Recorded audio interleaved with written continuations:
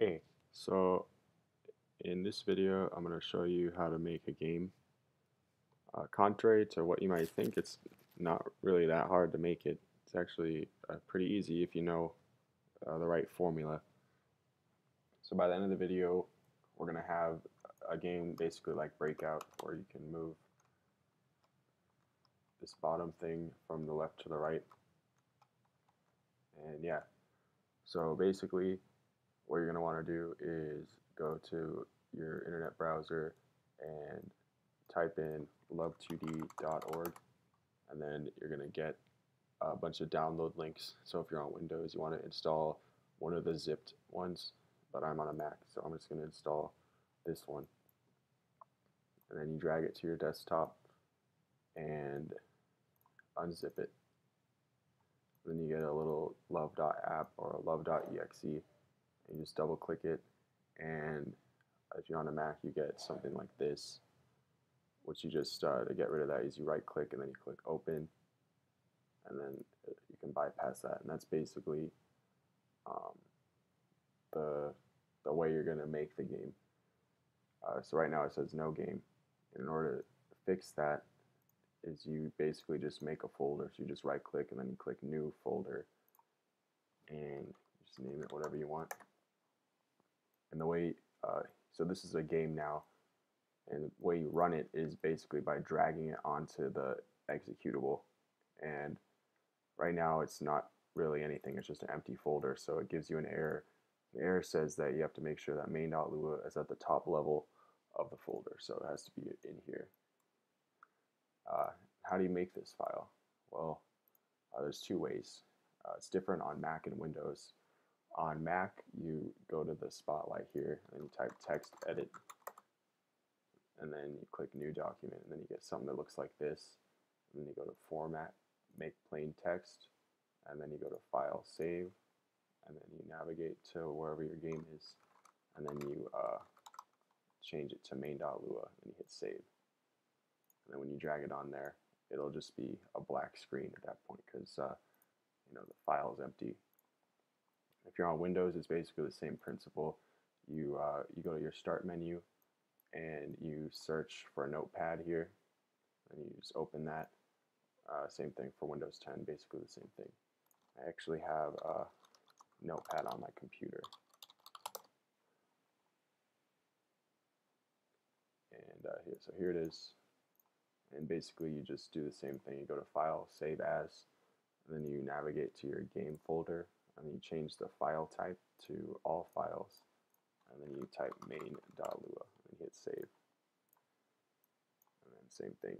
So you got a main.lua in here now, and then you just drag it over, and I have a black screen.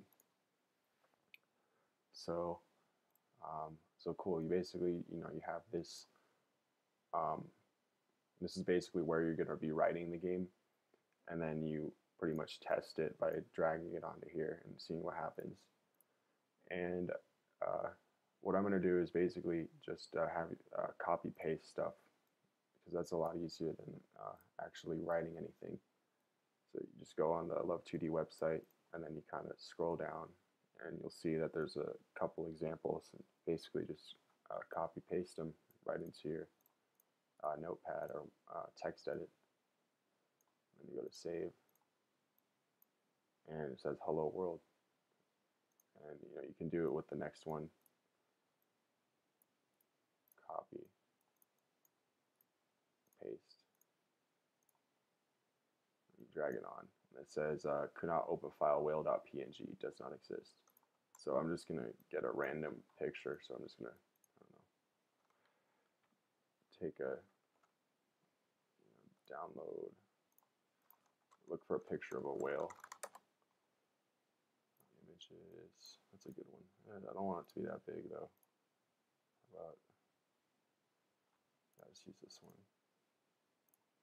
And then save image as, and then go to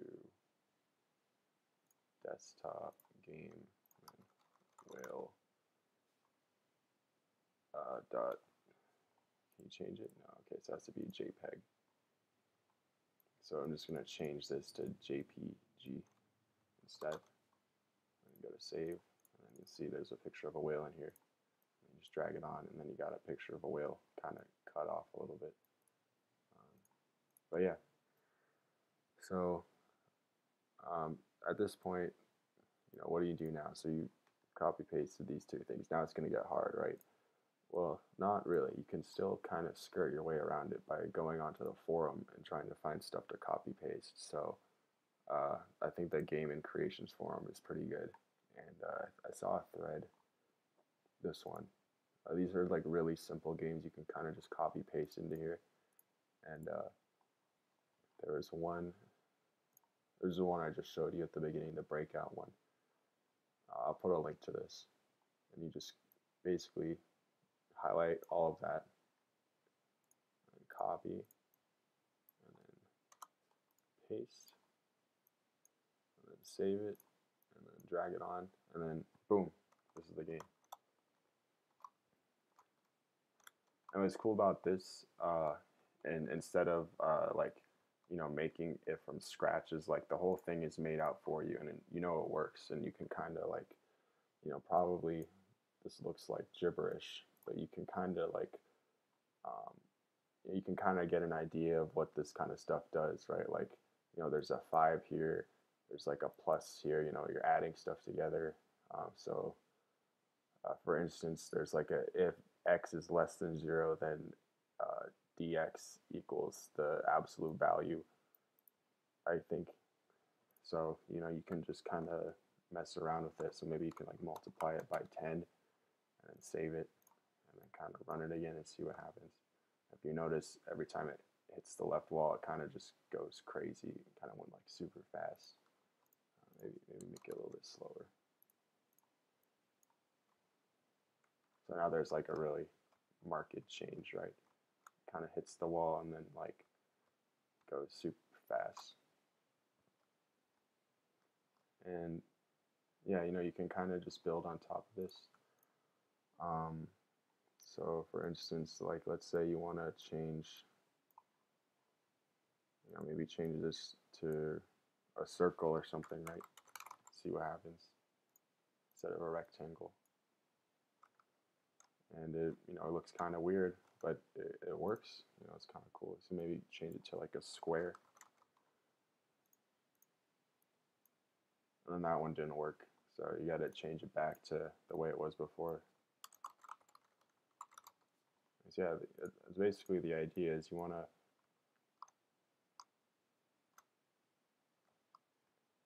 to make this as fun as possible. You don't want it to because when it starts to get boring, when you start have to like learn a bunch of like if then or like while loops or whatever, then you kind of just start to lose motivation. So it helps to kind of start small and then kind of build yourself up from there. So one more thing I'd want to show you is the wiki. And so this is kind of like the more legit way to make these kinds of games. It's like you start from scratch and then you kind of use all of these functions over here. You kind of read like all of these articles to kind of like understand exactly what's going on. But once you get to a certain point, you can kind of just go like, so for example, I want to change the color of the rectangles to red. So I'm going to go look in love.graphics and I'm just going to search. So color. I'm going to like just keep hitting enter until I see something I like. So background color, get color mask, get color mode, set color. So that looks like what I want. So then you just copy this code in, and you can read this if you want. If you want a better understanding, you just paste it. So I'm guessing that it draws a rectangle here, so I'm just going to paste the set color right here. I'm going to save it and run it. And then it says bad argument number 1 to set color, number expected got nil. So the first argument, I'm guessing, is red. So you got to just set it to a number.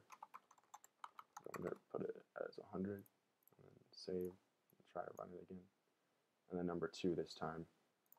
So I got to set green and blue, probably.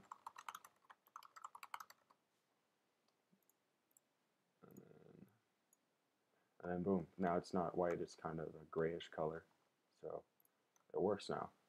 So now you can kind of just mess around with these values. So maybe just make this one 10 or something, and then kind of reload it, and then now it's like a dark purple, and you can make this one 10.